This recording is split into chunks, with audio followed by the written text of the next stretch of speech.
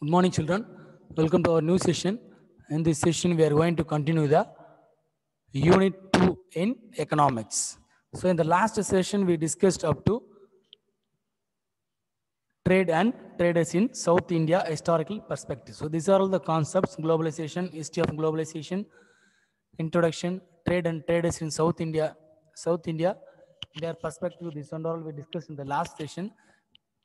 So in this session, we are going to discuss about globalization in India and what is multinational corporation, what is fair trade practices, and how World Trade Organization supports in the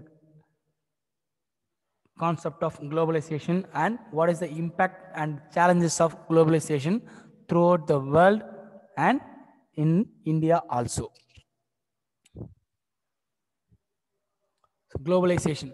So in the year 1881, so during that period, so balance of payment is nothing but it's a unbalanced situation in the trading activities. So why that happened means due to the hike in oil prices and also due to Gulf War in 1991. So Gulf nations, they had a hostilities towards the West Asia.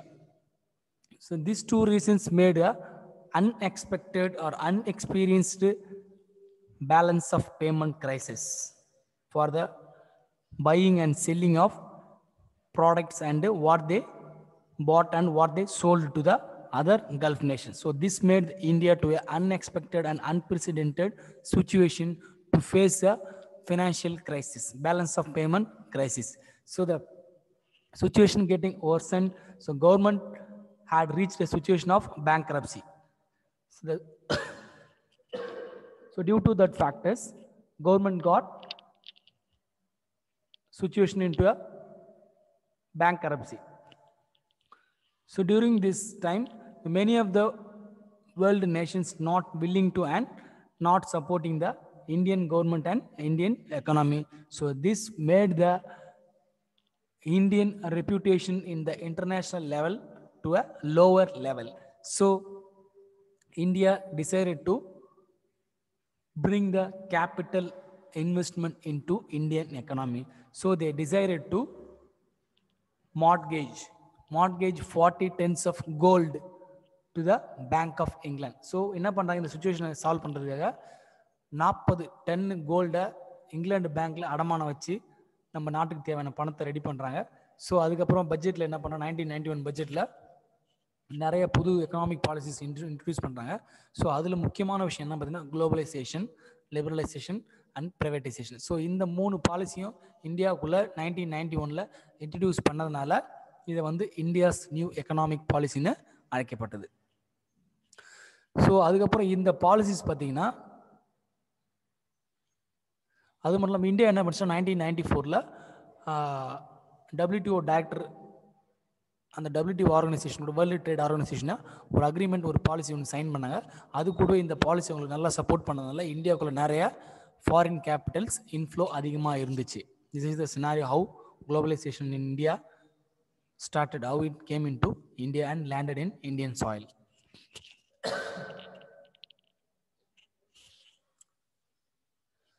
So in India, many reforms, many changes, many economic policies were made by Indian government to attract or adapt the globalization practices or globalization concept. So first reform what they made means, so they stopped industrial licensing to all industrial sectors. So they gave only few licenses to the few sectors or few commodities or few products for starting industries. They abolished the industrial licensing. Next is, so in the public sector, government reduced the number of industries participating or sharing with the public sector. The reduction in the number of industries. So public sector industries கூட சில private sector industries என்ன பண்ணுவாங்கன்னா merge ஆகிட்டு சில production ஆக்டிவிட்டீஸில் involve ஆவாங்க. So அந்த விஷயமும் கொஞ்சம் கொஞ்சமாக பார்த்தீங்கன்னா என்ன பண்ணாங்க, குறைச்சிட்டாங்க. ஸோ இதை குறைச்சதுனால ஆட்டோமேட்டிக்காக ஃபாரின் ஃப்ளோ இன்வெஸ்ட்மெண்ட் வந்து உள்ள அதிகமாக இருக்குன்னு சொல்லிட்டு அதை பண்ணாங்க. ஸோ அதுக்கப்புறம் என்ன பார்த்தீங்கன்னா இந்த ஸோ இந்திய குட்ஸை ஏற்றுமதி செய்யறதுக்கும் இறக்குமதி செய்யறதுக்கும் அவங்களுக்கு ஏற்ற மாதிரியான ஒரு எக்ஸ்சேஞ்ச் ரேட், அந்த நாட்டுடைய காசுக்கும் நம்ம நாட்டு காசு எதுவுமே ஒரு காமனாக ஒரு எக்ஸ்சேஞ்ச் ரேட் ஃபிக்ஸ் பண்ணாங்க. அதுக்கப்புறம் ஈஸியாக ஆட்டோமேட்டிக்காக குளோபலைசேஷன் கான்செப்ட் இந்தியாவுக்குள்ளே ஒர்க் ஆக ஆரம்பிச்சு. ஸோ அடுத்த கான்செப்ட் என்ன பார்த்தீங்கன்னா,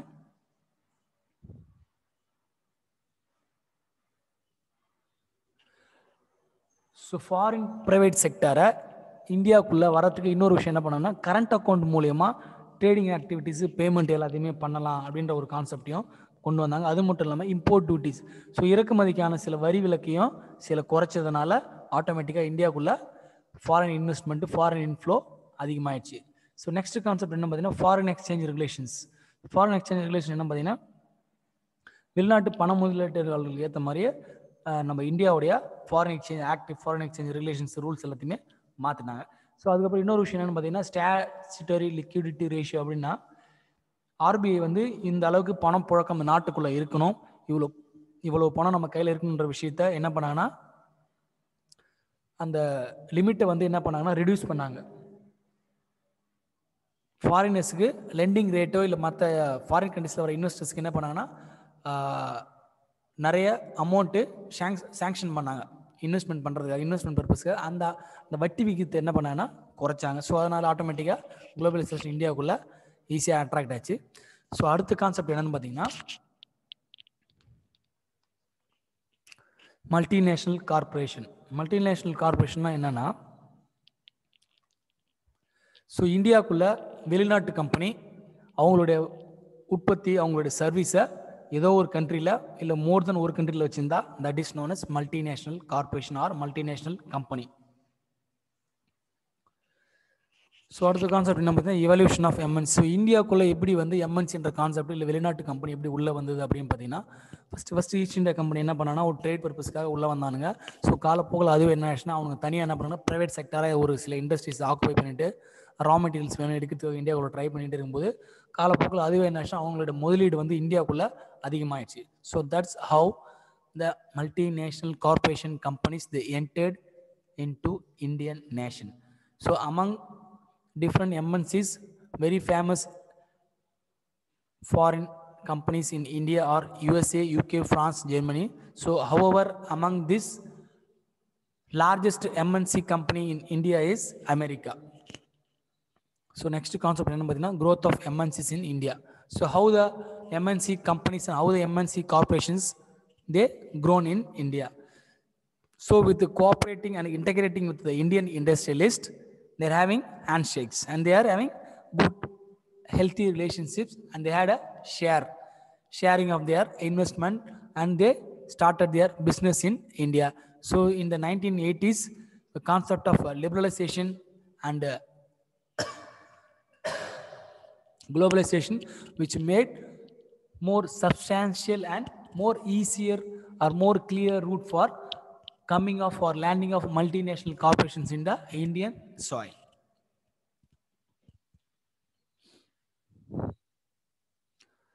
So reasons for growth of MNC. So the important reasons or main factors which made growth of multinational corporations in India is expansion of market territory. The multinational corporations, they always look for expand or they extend their territories to sell their products without any physical boundaries. So எந்த ஒரு எல்லை பகுதியும் ஒரு அளவு இல்லாமல் இந்த multinational companies என்ன பண்ணனா எவ்வளோக்கு எவ்வளோ அவங்களுடைய ப்ராடக்ட்டை அவங்களுடைய மார்க்கெட்டை எக்ஸ்பேண்ட் பண்ணணும்னு நினச்சதுனால, ஸோ ஒரு கண்ட்ரிக்குள்ளே சப்போஸ் ஃபார் எக்ஸாம்பிள் யூஎஸ்ஏக்குள்ளே மட்டும் அவன் ப்ராடக்ட்டை சேல் பண்ணிட்டு வித்துட்டு இருக்க மாட்டான். ஸோ அதை மீறி ஒரு எல்லையே கிடையாத அளவுக்கு அவனுடைய ப்ராடக்ட் அவன் சேல் பண்ணணும் என்ன பண்ணான், அப்போ மார்க்கெட்டை கேப்சர் பண்ணணும்னு நினச்சான். அதனால் ஆட்டோமேட்டிக்காக எம்என்சி ஈஸியாக க்ரோத் ஆச்சு. ஸோ அடுத்த கான்செப்ட் என்ன பார்த்தீங்கன்னா, marketing சுப்பீரியாரிட்டிஸ். So as you all know, marketing superiority. So as a consumer or as an Indian, what we will do, as a common citizen, what we will do, so we like foreign products. So that made, which created inferior to Indian products and more attraction to the foreign products. So the superiority of foreign products, which made more well settled situation for the foreign goods. So நம்ம வெளிநாட்டு பொருட்களுக்கு நம்ம இந்திய மார்க்கெட்டில் நல்ல ஒரு வரவேற்பு இருந்தது. அது மட்டும் இல்லாமல் அவங்க யூஸ் பண்ணுற டெக்னிக்ஸ், செல்லிங் டெக்னிக்ஸ், அவங்களுக்கு மார்க்கெட் ப்ரொமோஷன் பண்ண டெக்னிக்ஸ் எல்லாமே வந்து நல்ல விதத்தில் இருந்ததுனால அவங்க வந்து ஈஸியாக நம்ம நாட்டுக்குள்ளேயே மற்ற நாடுகளில் ஈஸியாக வளர்றதுக்கு மிகப்பெரிய ஒரு வாய்ப்பு வந்து. ஸோ அது மட்டும் இல்லாமல் இன்னொரு ரீசன் என்ன பார்த்தீங்கன்னா ஃபினான்ஷியல் சுப்பீரியாரிட்டி. ஸோ ஃபினான்ஷியல் சுப்பீரியாரிட்டிஸ் என்ன பார்த்தீங்கன்னா அவங்க ஈஸியாக வந்து ஃபண்டை வந்து அவங்க நாட்டில் இருக்கிற நிறையா கன்வர்ஷன் ரேட் பார்த்தீங்கன்னா நம்ம நாட்டுக்குள்ளே வந்தபோது அது டபுள் ஆகும். ஸோ அது ஒரு காரணம் ஈஸியாக அவங்க நம்ம நாட்டுக்குள்ளே ஈஸியாக அவங்க க்ரோத் ஆகிறதுக்கு எம்என்சிஸ் மல்டிநேஷனல் கார்பரேஷன்ஸ். அது கூடவே பார்த்தீங்கன்னா இந்தியாவுக்குள்ளே அவங்க சப்போஸ் இன்வெஸ்ட் பண்ணுறாங்க அப்படின்னா நம்ம இந்தியன் கவர்மெண்ட்டும் அவங்களுக்கு சப்போர்ட் பண்ணோம். பேங்க்ஸ் எல்லாமே அவங்களுக்கு நிறைய loan facilities and financial support நிறையா கொடுப்பாங்க. அது வந்து முக்கியமான ரீசன். தேர்ட் பாயிண்ட் இது. ஃபோர்த் பாயிண்ட் என்ன பார்த்தீங்கன்னா ஸோ அவங்க கொண்டு வர டெக்னாலஜிஸ், ஸோ கம்மியான டைமிங்கில் மேன் பவர் கம்மியாக யூஸ் பண்ணி நிறைய டெக்னாலஜி யூஸ் பண்ணி அதிகமாக ப்ரொடக்ஷன் ப்ராசஸில் அவுட்புட் நிறையா ப்ரொடியூஸ் பண்ணது. அந்த ஒரு காரணத்தினாலையும் எம்என்சிஸ் ஈஸியாக இந்தியா மற்றும் மற்ற நாடுகளில் அவங்களுடைய க்ரோத் அதிகமானது. ஸோ அது மட்டும் கடைசி என்ன பார்த்தீங்கன்னா அடுத்த பாயிண்ட் நம்ம ஃபிஃப்த் பாயிண்ட் என்ன பார்த்தீங்கன்னா product innovation. So product innovation பார்த்தீங்கன்னா அவங்கக்கிட்ட எம்என்சிஸ் கம்பெனிகிட்ட நிறைய ரிசர்ச் அண்ட் டெவலப்மெண்ட் டிபார்ட்மெண்ட் இருக்கும். அதன் மூலிமா நிறைய பொருட்களை டிஃப்ரெண்டான ப்ராடக்ட்ஸை டிசைன் பண்ணிட்டு அவங்க தேவையான அளவுக்கு அந்த பொருட்களை அவங்க ஈஸியாக மார்க்கெட் பண்ணாங்க. நிறைய ஒரு பொருட்கள் வந்து இன்னோவேஷன்ஸ் நிறையா பண்ணாங்க. ஸோ அதனால் பார்த்தீங்கன்னா ஈஸியாக அவங்க இந்தியா மற்றும் மற்ற நாடுகளில் அவங்களுடைய ஆதிக்கம் அதிகமாக இருந்தது. ஸோ நெக்ஸ்ட் கான்செப்ட் என்னன்னு பார்த்தீங்கன்னா அட்வான்டேஜஸ் ஆஃப் எம்என்சிஸ். ஸோ இது வரைக்கும் அவங்க இந்தியாவுக்குள்ளே எப்படி வந்தாங்க, எப்படி வளர்ந்தாங்கன்றதை பார்த்துருந்தோம் மல்டிநேஷனல் கார்பரேஷன் கம்பெனிஸு. அடுத்து நம்ம என்ன பார்க்க போகிறோம்னா அட்வான்டேஜஸ் ஆஃப் எம்என்சிஸ். ஸோ அடுத்து நம்ம என்ன கான்செப்ட் பார்க்க போகிறோம்னா advantages of multinational corporation. So அவங்க உள்ளே வந்தனால என்ன நமக்கு அட்வான்டேஜஸ் அப்படின்னு பார்த்தீங்கன்னா இந்திய மக்களுக்கு இந்தியாவுக்கு பார்த்தீங்கன்னா ஸோ ப்ராடக்டோடைய விலை பார்த்தீங்கன்னா குவாலிட்டி வந்து கம்மியான காஸ்ட்டுக்கு நல்ல குவாலிட்டியான பொருள் கிடைக்குது, அது ஒரு நன்மை அப்படின்னு சொல்கிறாங்க. அது மட்டும் இல்லாமல் இன்னொரு அட்வான்டேஜ் என்னன்னு பார்த்தீங்கன்னா ஸோ எம்என்சி இந்தியாவுக்குள்ளே வந்ததுனால சில பொருட்களோட விலையும் குறைக்கப்பட்டிருக்கு, மக்களுடைய வாங்கும் திறமையும் அதிகரிக்கப்பட்டிருக்கு அப்படின்னு சொல்கிறாங்க.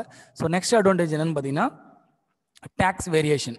ஸோ இந்தியாவுக்குள்ளே அவங்க இன்வெஸ்ட்மெண்ட் பண்ணதுனால ஒரு சில பொருளுடைய உற்பத்தி டேக்ஸோடைய பொருள் விலை பார்த்தீங்கன்னா விலைகள் மாற்றம் ஏற்பட்டிருக்கு. ஸோ இந்தியன் ப்ராடக்ட்ஸ் மட்டும் அந்த ப்ராடக்ட் ப்ரொடியூஸ் பண்ணியிருந்தா அதுக்கு ஒரு டேக்ஸ் இருக்கும். ஸோ இப்போ ஃபாரினர்ஸ் இன்வெஸ்ட் பண்ணதுனால அதனால சேர்த்து என்ன பண்ணுறாங்க, நம்மளுக்கும் காமனாக என்ன பண்ணுறாங்க இந்தியன்ஸு ஃபாரின் இன்வெஸ்ட்மெண்ட் பார்க்காம டேக்ஸும் என்ன பண்ணுறாங்க ஸ்லாஷ் பண்ணியிருக்காங்க. டேக்ஸோடைய இம்போசிங் பார்த்தீங்கன்னா குறைஞ்சிருக்கு.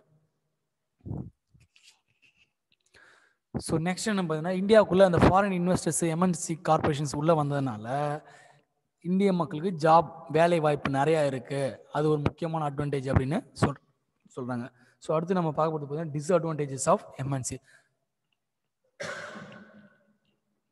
ஸோ டிஸ்அட்வான்டேஜஸ் ஆஃப் எம்என்சி என்னன்னு பார்த்தீங்கன்னா ஸோ அவன் மல்டிநேஷ்னல் கார்பரேஷன்ஸ் இந்தியாவுக்குள்ளே வந்து அவன் வளர்ந்தனால ஒரு சில ப்ராடக்டில் அவன் மொனோபோலியாக இருக்கான். மொனோபோலினா என்ன, அவன் தான் உற்பத்தி பண்ணுவான், அவன் ஃபிக்ஸ் பண்ணுறது தான் விலை, அவன் சொல்கிறது தான் ரேட்டு, அவன் சொல்கிற அன்றைக்கி தான் வாங்கணும், அவன் சொல்கிற அன்றைக்கி தான் நம்ம வாங்கிக்கணும், தேவைன்னா வாங்கிக்கணும், அவன் சொல்கிற அன்றைக்கி தான் நம்ம வாங்க முடியும். ஸோ அது பார்த்தீங்கன்னா ஒரு மிகப்பெரிய ஒரு டிஸ்அட்வான்டேஜ். ஸோ அதுக்கு அடுத்த பாயிண்ட் என்ன பார்த்தீங்கன்னா detrimental effect. So detrimental effect என்னன்னு பார்த்தீங்கன்னா நம்மளுடைய என்வாயன்மெண்ட்டுக்கு அவங்க ப்ரொடியூஸ் பண்ணுற ஒரு சில பொருட்கள் நம்மளுடைய ஒட்டுமொத்த சுற்றுச்சூழலுக்கும் மிகப்பெரிய ஒரு சீர்கேடாக இருந்தது அப்படின்னு சொல்கிறாங்க. அது பார்த்தீங்கன்னா அது மிகவும் ஒரு டிஸ்அட்வான்டேஜ் அப்படின்னு சொல்கிறாங்க. அடுத்த டிஸ்அட்வான்டேஜ் என்னன்னு பார்த்தீங்கன்னா ஸோ அவன் பெரிய லெவலில் இன்வெஸ்டர்ஸ் என்ன பண்ணுறான், இந்தியாவுக்குள்ள இன்வெஸ்ட் பண்ணுறான். அவன் இன்வெஸ்ட் பண்ணால் அவன் நம்ம நாட்டில் இருக்க ஸ்மால் இன்வெஸ்டர்ஸ் லோக்கல் பிஸ்னஸ் மேலே என்ன ஆவாங்க, கண்டிப்பாக சஃபர் ஆவாங்க. அது என்ன ஆட்டோமேட்டிக்காக அது வந்து நம்ம இந்திய மக்களுக்கு இந்தியன் பிஸ்னஸ் பீப்புளுக்கு அது ஒரு மிகப்பெரிய டிஸ்அட்வான்டேஜ். ஸோ ஃபோர்த் டிஸ்அட்வான்டேஜ் என்னன்னு பார்த்தீங்கன்னா நமக்குன்னு இருக்கிற ஒரு சில விஷயங்களை கொள்கைகள், ஸோ டேக்ஸ் இந்த டைமுக்கு பே பண்ணணும், நம்ம நாட்டு சுற்றுச்சூழலை பாதுகாக்கணும், நம்ம மக்களுக்கு தேவையான செய்ய வேண்டிய விஷயங்களை செய்யணும், அந்த விஷயங்கள் ஃபுல்லாக என்ன பண்ணால் எதிர்மாறியாக எதிர்த்து செய்ய ஆரம்பித்தான். ஸோ அதனால் அது வந்து எம்என்சி இந்தியாவுக்குள்ளே வந்தாலும் அது மிகப்பெரிய ஒரு டிஸ்அட்வான்டேஜ் அப்படின்னு சொல்கிறாங்க. ஸோ அடுத்த கான்செப்ட் என்ன பார்த்தீங்கன்னா foreign exchange regulation act. So remember this ஃபெரா foreign exchange regulations act 1974. So FEMA.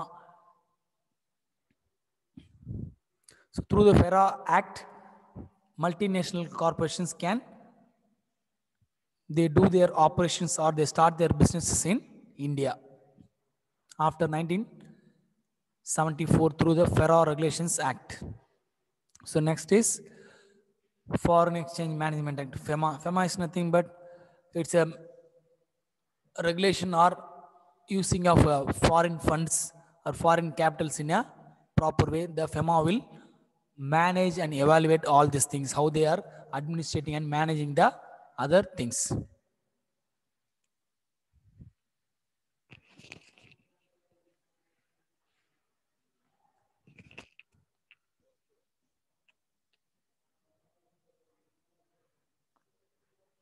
So next concept is fair trade practices and World Trade Organization. Fair trade practice-னா நியாயமா வர்த்தகம் பண்றது. அது மட்டும் இல்லாம உலக வங்கி, உலக வர்த்தக மையம், உலக வர்த்தக அமைப்பு.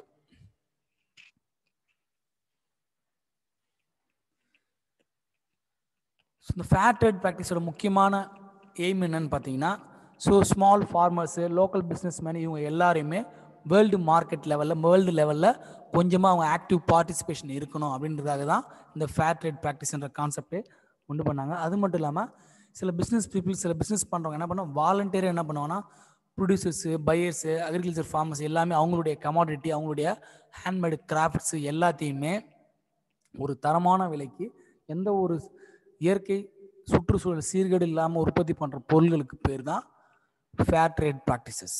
அது மட்டும் இல்லாமல் சமுதாயத்துக்கும் நாட்டுக்கும் பொருளாதாரத்துக்கும் எந்த ஒரு விளைவுகளும் இருக்காது. அந்த மாதிரி பண்ணுற விஷயத்தை தான் ஃபேர் ட்ரேட் அப்படின்னு சொல்லுவாங்க, நியாயமான வர்த்தகம். ஸோ இவங்களோட மெயின் எய்ம், இவங்களோட மெயின் கான்ட்ரிபியூஷன்ஸ், இவங்க என்னெல்லாம் பண்ணுவாங்க, அந்த ஃபேர் ட்ரேட் பண்ணுவாங்க என்னென்னு பார்த்தீங்கன்னா, எதுக்காக இந்த கான்செப்டே ஸ்டார்ட் பண்ணாங்க, இன்ட்ரடியூஸ் பண்ணாங்க அப்படின்னு பார்த்தீங்கன்னா, ஸ்மால் ஸ்கேல் ஃபார்மர்ஸு, ஆர்டிசன்ஸு, லோ ஸ்டேட்டஸில் டிப்ரெஸ்டு கிளாஸஸ் இருப்பாங்க, அவங்களுடைய வாழ்வாதாரத்தை காப்பாற்றுறதுக்காக உருவாக்கப்பட்ட ஒரு கான்செப்ட் தான் இந்த ஃபேர் ட்ரேட், நியாய விலை வர்த்தகம். ஸோ நெக்ஸ்ட் என்ன பார்த்தீங்கன்னா, இவங்களுக்காக ஒரு அமைப்பு, ஒரு அசோசியேஷன், ஒரு ஆர்கனைசேஷன் இருந்தால் அவங்களுடைய வாழ்வாதாரமும் அந்த குரூப்போடைய மக்களுடைய நிலைமையும் மேலே வரலாம் அப்படின்றது தான் இந்த ஃபேர் ட்ரேட் ப்ராக்டிஸை இன்ட்ரடியூஸ் பண்ணாங்க. ஸோ அது மட்டும் இல்லாமல் இவங்களுடைய வாழ்வாதாரம், வேலை செய்கிற விஷயங்கள், இவங்களுக்குன்னு ஒரு ரைட், ஒரு ரூல், இதை இவங்க பண்ணலாம், இந்த லேபர்ஸ், இந்த ஃபேர் ட்ரேடில் இருக்கிற லேபர்ஸு அவங்களுடைய வாழ்வாதாரம், அவங்களுடைய உரிமைகள் எப்படிலாம் இருக்குன்றத இதில் கொடுத்துருப்பாங்க. ஸோ நெக்ஸ்ட் என்ன பார்த்தீங்கன்னா, principles of fair trade organisation. So இந்த ஃபேர் ட்ரேட் ஆர்கனைசேஷன், இந்த ஃபேர் ட்ரேட் ப்ராக்டிஸோடைய அவங்களுடைய முக்கியமான பிரின்சிபல் என்னன்னு பார்த்தீங்கன்னா, இருக்கிற எல்லா ப்ரொடியூசர்ஸுக்குமே ஒரு தரமான, ஒரு நியாயமான வாய்ப்பை கொடுக்கணும். Creating opportunities for economically disadvantaged producers. So ஒரு சில producers, small business, small investors இருப்பாங்கன்னா, அவங்களுடைய வாழ்வாதாரத்தை காப்பாற்றப்படணும், அவங்களுக்கும் ஒரு வாய்ப்பு கொடுக்கணும் பொருளாதாரத்தில், அவங்களுக்காக உருவாக்கப்பட்டது தான் இந்த ஃபேர் ட்ரேட் ஆர்கனைசேஷன். அது மட்டும் இல்லாமல் டிரான்ஸ்பரன்சி அண்ட் அக்கௌண்டபிலிட்டி. ஸோ இவங்க பண்ணுற எல்லா வர்த்தகம், வணிகம் எல்லாத்துக்குமே ஒரு பக்காவான அக்கௌண்ட் இருக்கும், எந்த ஒரு ஒளிவு மறைவுமே இருக்காது, விலை, ப்ரைஸ் எல்லாமே வந்து பக்காவாக இருக்கும். அதுதான் பார்த்தீங்கன்னா இவங்களுடைய முக்கியமான பிரின்சிபல். ஸோ அடுத்த பிரின்சிபல் என்ன அப்படின்னு பார்த்தீங்கன்னா, ஸோ இந்த ஃபேர் ட்ரேட் ப்ராக்டிஸ் பண்ணுறவங்க எல்லாத்தையுமே நியாயமான விலையில் தான் விற்பாங்க, நியாயமான பொருளை நியாயமான விலைக்கு நியாயமான அளவில் கொடுப்பாங்கன்றது தான் இவங்களோட முக்கிய கொள்கை. ஸோ அடுத்தது என்ன பார்த்தீங்கன்னா, இவங்களுடைய கான்செப்டில் இந்த ஃபேர் ட்ரேட் ப்ராக்டிஸ் இந்த விஷயத்தில் குழந்தை தொழிலாளி, child labour, force labour, labour exploitation இது எதுவுமே இருக்காது. ஸோ அடுத்தது என்ன பார்த்தீங்கன்னா, இவங்கக்கிட்ட வந்து அந்த ஆணுக்கு வந்து மேல் லேபருக்கு வந்து 100 ருபீஸும், ஃபீமேல் லேபருக்கு வந்து 50 ருபீஸுன்ற கான்செப்ட்லாம் எதுவுமே கிடையாது. எல்லாருக்கும் சமமான ஒரு வருமானம் கொடுக்கப்படுது அப்படின்னு அந்த ஒரு ஐடியாவிலேருந்து தான் இந்த ஃபேர் ட்ரேட் ஆர்கனைசேஷன் முக்கியமான பிரின்சிபல் அப்படின்னு சொல்கிறாங்க. அது மட்டும் இல்லாமல் இவங்களுக்குன்னு தனியாக ஒரு பில்டிங்கு, இவங்களோட விஷயங்களை ப்ரொமோட் பண்ணுறதுக்கான ஒரு ஆஃபீஸ், ஒரு மேனேஜ்மெண்ட், ஒரு அட்மினிஸ்ட்ரேட்டிவ் சிஸ்டம் பக்கா வருன்றதை அதுவும் வந்து அவங்களுடைய முக்கியமான principal and character. So next என்ன பார்த்தீங்கன்னா, நம்ம இருக்கிற சுற்றுச்சூழலுக்கும் நம்ம நாட்டுக்கு எந்த ஒரு இயற்கை சுற்றுச்சூழல் சீர்கேடுகளும் உருவாக்காமல் உற்பத்தி பண்ணுற ஒரு விஷயம்தான் fair trade practices R fair trade organisation.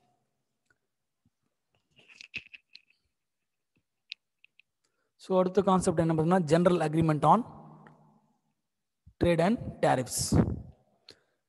So ஒரு 23 countries in 1947 they formed a association for trade and other tariffs, that is known as GATT, General Agreement on Trade and Tariffs. So இது வந்து 7th round table conference 1999 countries participate பண்ணாங்க. இதில் வந்து 8th round table கான்ஃபரன்ஸில் 1986 Uruguay round table conference சொல்லுவாங்க. 117 countries participate பண்ணாங்க. அது மட்டும் இல்லாமல் இந்த கேட்டோடைய டைரக்டர் யாருன்னு பார்த்தீங்கன்னா ஆர்த்தர் டங்கல். அவர் முக்கியமான ஒரு டிராஃப்ட் ஒரு அக்ரிமெண்ட் ஒன்று ஃபார்ம் பண்ணாரு. That agreement is known as டங்க்டு draft. So on 15 1994 the final act was ultimately approved and signed. So this charter or this agreement among the different countries was signed and which came into existence on 15th April 1994. So இது முக்கியமான இந்த agreement இந்த அமைப்போடைய முக்கியமான aim objective என்னன்னு பார்த்தீங்கன்னா international ட்ரேடை கம்மியான டேக்ஸ்லையும் கம்மியாக tax impose பண்ணுற அந்த மெம்பராக இருக்க நாடுகளுக்கு மத்தியில் எக்ஸ்போர்ட் டியூட்டிஸு இம்போர்ட் டேரிஃப்ஸு இது எல்லாத்தையுமே குறைச்சி அவங்களுக்கான சலுகைகள் சப்சிடிஸை கொடுத்து வெளிநாட்டு முதலீட்டாளர்கள் உள்ள இழுக்கட்டும் ஏற்றுமதி இறக்குமதியை அதிகப்படுத்துறதுனா இந்த அமைப்போட முக்கியமான aim. So first agreement general agreement on trade and tariffs meeting எப்போ நடந்ததுன்னு பார்த்தீங்கன்னா 1947. அதுக்கப்புறம் இந்த 8th ரவுண்ட் டேபிள் கான்ஃபரன்ஸில் உருகுவேல நடந்ததுனால இதை வந்து உருகுவே ரவுண்ட் டேபிள் கான்ஃபரன்ஸ் சொல்லுவாங்க. இந்த 1994 தான் இந்த general agreement on trade and tariffs was game in to existence through that 8th round table conference of world trade organisation. So அதனால் பார்த்தீங்கன்னா அதுக்கு பேர் உருகுவே ரவுண்ட் டேபிள் கான்ஃபரன்ஸ்னு சொல்லுவாங்க. ஸோ அடுத்து என்ன பார்த்தீங்கன்னா world trade organisation. So world trade organisation அப்படின்னு என்னன்னு பார்த்தீங்கன்னா it's nothing but it's a signing of final act. So உருகுவேல நடந்த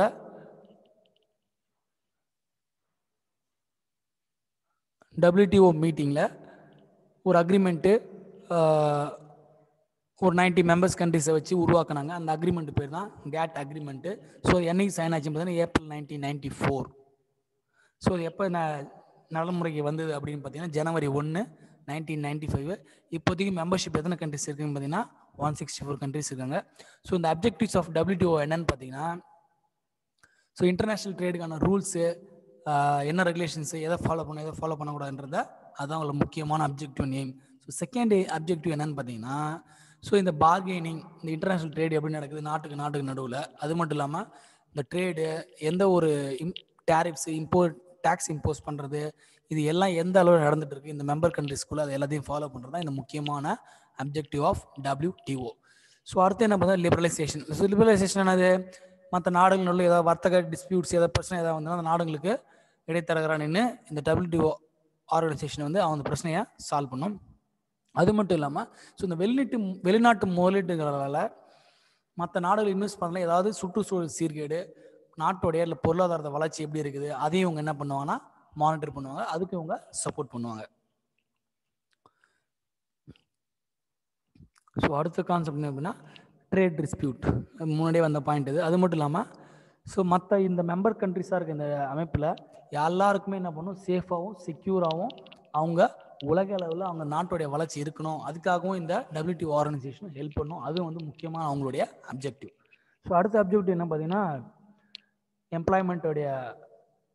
எம்ப்ளாய்மெண்ட் கிரியேட் பண்ணுவாங்க. அது மட்டும் இல்லாமல் டிமாண்ட் கிரியேட் பண்ணுவாங்க இருக்கிற ப்ராடக்ட்ஸ் அவங்க ப்ரொடியூஸ் பண்ணால் டொமஸ்டிக்லேருந்து ஃபாரின் கண்ட்ரிஸுக்கு எக்ஸ்போர்ட் பண்ணுற ப்ராடக்ட்ஸுக்கு.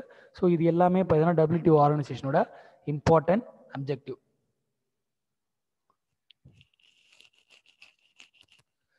ஸோ நெக்ஸ்ட் என்ன பார்த்தீங்கன்னா drips, trade related aspects of intellectual property rights. So this is nothing but information that has a commercial value. So any invention of product, invention of information or idea which turns out to be into a commercial value, that is known as TRIPS.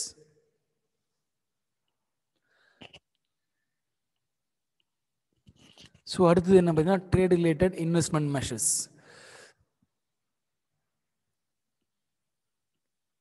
So trade related investment மெஷர்ஸ்னாலே உங்களுக்கு தெரியுது, அந்த title பார்த்தாலே உங்களுக்கு புரியுது என்னென்னு பார்த்தீங்கன்னா so foreign countries யாராவது இந்தியாவுக்குள்ளே இன்வெஸ்ட் பண்ணுறான் இல்லை வேறு ஏதாவது கண்ட்ரிஸ்குள்ளே இன்வெஸ்ட் பண்ணுறான்னா இதுதான் உங்களுக்கு லிமிட்டு, இந்த லிமிட்டுக்குள்ளே தான் நீங்கள் இன்வெஸ்ட் பண்ணணும், இவ்வளோ டேக்ஸ் நாங்கள் உங்களுக்கு இம்போஸ் பண்ணுவோம், அது எல்லாத்தையும் உங்களுக்கு ஓகேனா you can invest in our countries.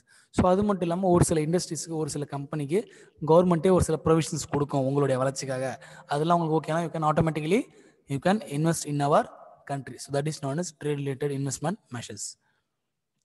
So next concept என்னன்னு பார்த்தீங்கன்னா so impact and challenges. So positive and negative concepts of globalization. So positive impact globalizationனால இந்தியாவுக்குள்ள மற்ற நாடுகள் என்ன பாசிட்டிவ் இம்பேக்ட் அப்படின்றத நம்ம பார்க்க போகிறோம்.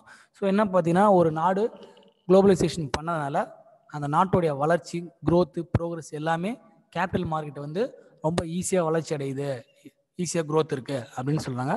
அது மட்டும் இல்லாமல் செகண்ட் பாசிட்டிவ் இம்பேக்ட் என்னன்னு பார்த்தீங்கன்னா வாழ்வாதாரம், மக்களுடைய வாழ்வாதாரம் ஸ்டாண்டர்ட் ஆஃப் லிவிங் பார்த்தீங்கன்னா பெரும் மாற்றத்தையும் மிகப்பெரிய ஒரு சேஞ்சையும் கொண்டு வந்திருக்கு அப்படின்னு சொல்கிறாங்க. தேர்டு பாசிட்டிவ் இம்பேக்ட் அப்படின்னு என்ன பார்த்தீங்கன்னா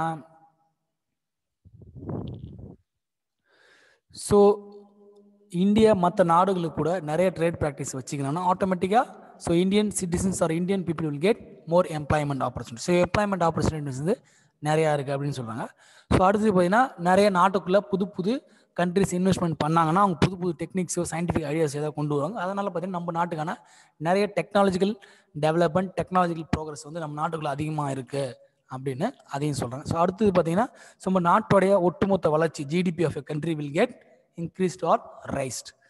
ஸோ அதுக்கப்புறம் பார்த்தீங்கன்னா free flow of goods, foreign goods and more foreign direct investment will be get in to the domestic country. So உள்நாட்டுக்குள்ள வெளிநாட்டு வர்த்தகம் வணிகம் முதலீடு பார்த்தீங்கன்னா அதிகமாக இருக்கும். வெளிநாட்டு பொருட்களுடைய பொருளுடைய அவைலபிலிட்டியும் பார்த்தீங்கன்னா அதுவும் அதிகமாக இருக்கும். இது எல்லாமே பார்த்தீங்கன்னா பாசிட்டிவ் இம்பேக்ட்னு சொல்கிறாங்க. ஸோ அடுத்தது பார்த்தீங்கன்னா negative impact of globalisation. So இந்த குளோபலைசேஷன் உலகமயம் ஆக்குதல்னால என்ன தீமைகள் அப்படின்னு பார்த்தீங்கன்னா இந்தியாவுக்குள்ள சில தேவையில் unfair and unwanted or unexpected unlimited foreign capitals are invested into the India and that creates more problems for the domestic and small business investors in India. So உள்நாட்டு சிறு வியாபாரிகள் சிறு தொழிலாளிகளுக்கு முதலீட்டாளர்களுக்கு வெளிநாட்டு முதலீட்டாளர் உள்ளே வந்தாலும் அவங்களுடைய வாழ்வாதாரம் பாதிக்கப்படும். அது வந்து முக்கியமான ஒரு நெகட்டிவ் இம்பேக்ட் அப்படின்னு சொல்கிறாங்க. ஸோ அடுத்தது என்னன்னு பார்த்தீங்கன்னா ஸோ நாட்டில் இருக்க டொமஸ்டிக் பாலிசிஸ் நம்ம நாட்டுக்குன்னு தனியாக ஒரு ரெகுலேஷன் ஆக்ட் பாலிசின்னு இருக்கும். டேக்ஸ் இதெல்லாம் இந்த ஃபாலோ பண்ணணும், இந்த ரூல்ஸ் அண்ட் ரெகுலேஷன்ஸ் கவர்மெண்ட் ஒன்று போவோம். அந்த ஒற்றுமை என்னென்னு பார்த்தீங்கன்னா அது பிளவு ஏற்படும். ஸோ ஃபாரின் கம்பெனிஸ் தனியாக ஒரு டேக்ஸ் போடுவாங்க, நம்ம கம்பெனிக்கு தனியாக ஒரு டேக்ஸ் போடுவாங்க. அப்படின்னாச்சு ஆட்டோமேட்டிக்காக டேக்ஸ் வேரியேஷன்ஸ் ஆகுது. அது கவர்மெண்ட்டுக்கும் சரி நாட்டுக்கும் சரி ஒரு மிகப்பெரிய ஒரு இழப்பு. ஸோ அடுத்தது என்னன்னு பார்த்தீங்கன்னா ஸோ இந்த foreign direct investment இந்தியாவுக்குள்ள foreign investors உள்ள இன்வெஸ்ட் பண்ணுறான் அப்படின்னா நம்மளுடைய வாழ்வாதாரம் மற்றும் சுற்றுச்சூழல் கண்டிப்பாக பாதிக்கப்படுது. நம்ம பொருட்களை நிறையா அவங்க எக்ஸ்ட்ராக்ட் பண்ணுறாங்க, நம்ம நேச்சுரல் ரிசோர்ஸ் அதிகமாக அவங்க யூஸ் பண்ணுறாங்க. அதனால் நம்ம நாட்டோடைய இயற்கை வளங்கள் அழிக்கப்படுது. அது பார்த்திங்கன்னா ஒரு மிகப்பெரிய நெகட்டிவ் இம்பேக்ட்டு உலகமயமாக்குறதுனால அப்படின்னு சொல்கிறாங்க. அடுத்த கான்செப்ட் என்னென்னு பார்த்தீங்கன்னா அதே தான்.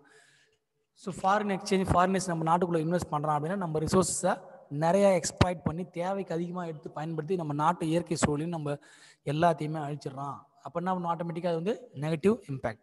ஸோ இன்னொரு விஷயம் அதே மாதிரி தான் environmental standards and regulations have been relaxed.